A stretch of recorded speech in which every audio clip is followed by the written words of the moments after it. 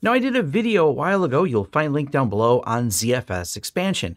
At the beginning of that video, I say that there's a future where we can expand a existing RAIDz VDEV by one disk, and that future is here in September of 2024. Well, technically it's in beta because we're going to be doing this with TrueNAS Electric Eeel, but that beta will probably be out soon, maybe October. All depends on when they get all the little bugs worked out, but I wanted to demo this functionality because it's available now in the beta and it's available in OpenZFS. This is a really great feature people have been asking for with ZFS for a long time.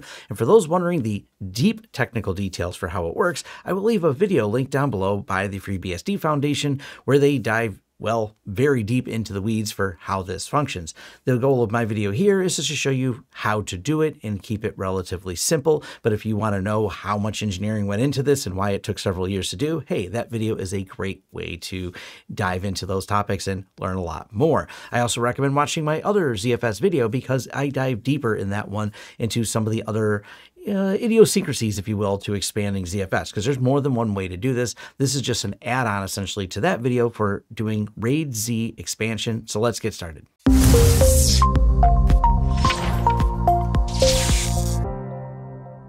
Are you an individual or forward-thinking business seeking expert assistance with network engineering, storage, or virtualization projects? Maybe you're part of an internal IT team that needs to proactively manage, monitor, and secure your technology. We offer comprehensive consulting services tailored to meet your specific requirements. Whether you need fully managed or co-managed IT services, our team is ready to help you. We specialize in supporting businesses that require IT administration or teams seeking an extra layer of support to enhance their operations. Our install team is ready to assist you with all of your structured cabling and Wi-Fi planning needs as well. To learn more about any of our services, head over to lawrencesystems.com, fill out the Hire Us form, and let us start crafting the perfect IT solution for you. If you want to show some extra love for our channel, check out our swag store with shirts, hats, desk accessories, and more. We also have affiliate links down below that'll get you discounts and deals on products and services we talk about on this channel. With the ad read out of the way, let's get you back to the content that you came here for. Now, as I said, I'm running the beta version of Electric Eel 24.10. And it's September of 2024, so this is what it looks like, but I don't expect this to have many changes when the full release is out, and I'll probably do some updated videos when the full release comes out. We got to start with a couple rules. First, we currently have a RAID Z1. If it was a Z1, Z2, or Z3, doesn't matter, you can expand any of them. If they're encrypted or not, you can expand those as well.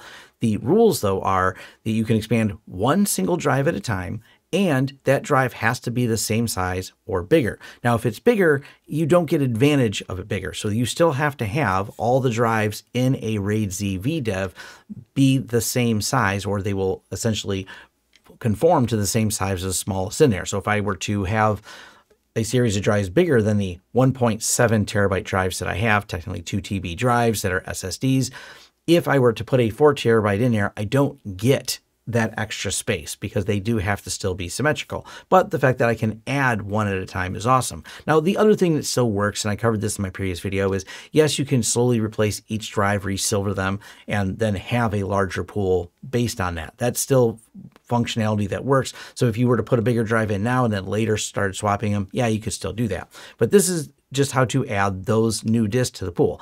Things you cannot change though. If this pool was built with RAID Z1, it will always be RAID Z1. Adding more disks simply makes it a wider VDEV, will give you more space, but will not change, and there is no option or future plans that I'm aware of to change the Z type. So if it's Z1, Z2, or Z3, it will always be that from time of creation.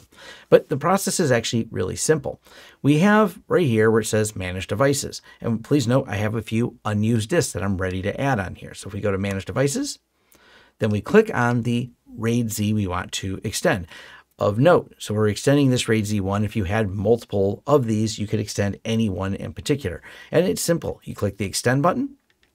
It's going to find the disks that are at least that size and list them out for me because there's actually more disks in here. If you notice it's 5, but there's only showing 4. They have one disk that's smaller and it's not eligible to be added to this pool. So we're going to add this one drive. Now what happens when we add the drive, and we're going to click the Extend right here, waiting for expansion to start. This is the really important part. Now you can see what's running right here. I have zpool status expansion demo and zpool IO stats. So you can see the IO stats where we just added a drive and we're now writing to that drive. That's why the writes are so high down here at the bottom for this new drive that we added. You can't simply add a drive and have it magically work, because think about it, you have data on those other drives, but you still leave the data on there, but you need to create the parity with that new drive. So it's not copying all the data, it's copying all the parity. Now, this is where it gets a little bit complicated, and that video I mentioned that the FreeBSD Foundation did explains this in greater depth, but I'll give you the really short version here. Essentially, we started this out with 3 drives. All data written to those 3 drives is still on those 3 drives. That's important because it only has a stripe width of that 3 drives. The stripe width has now been increased to 4 drives. All data written after now has a stripe width of 4. The reason that matters is there's a little bit of performance challenges that may come with this. Not huge, but it is a factor. Basically, you have the ability to read off of 4 drives any new data, but all your old data will only pull from those 3 drives. So there's some maximum potentials for the old data. Now, is there a workaround for this? Actually, there is. And I talked about this before with imbalanced VDEVs. When you add an entire another VDEV, which is another feature that's supported, this will allow you to rebalance them. And it's just a really simple script called ZFS in-place rebalancing. Sounds fancy. All it's doing is copying the files, making another copy, and copying them back.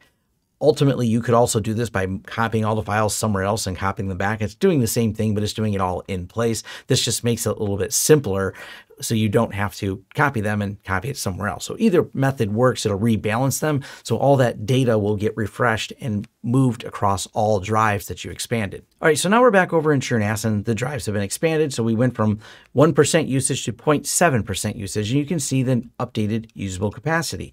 Let's talk about doing this again. And we can go here and we're going to go over to manage devices again. And we see that there's now 4 drives. Let's go ahead and add a 5th.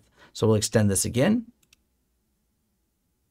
Choose one of the drives, extend. We can see the same process happening again here while it goes through. It's taking a little bit longer because now it's got to pull it across those drives and copy all that data again, but it's going relatively fast. By the way, this is a CPU intensive operation because it has to recalculate all the parity. So be patient, and this will take as long as it needs based on how much data you have. It at least gives you, as you can see here, how long it's going to take. And we've got about just under 40 gigs worth of data here. How fast it's copying, it's got another minute to go.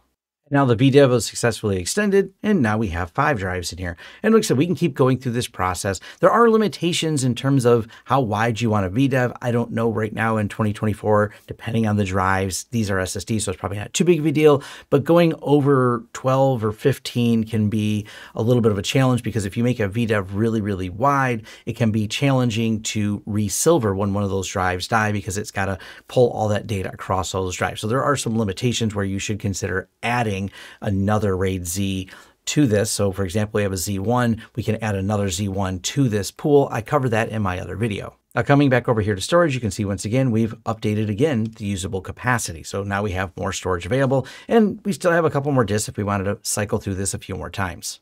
Now, earlier in the video, I did say the RAIDz type can't be changed. So if it's a Z1, Z2, or Z3, adding drives will not change that.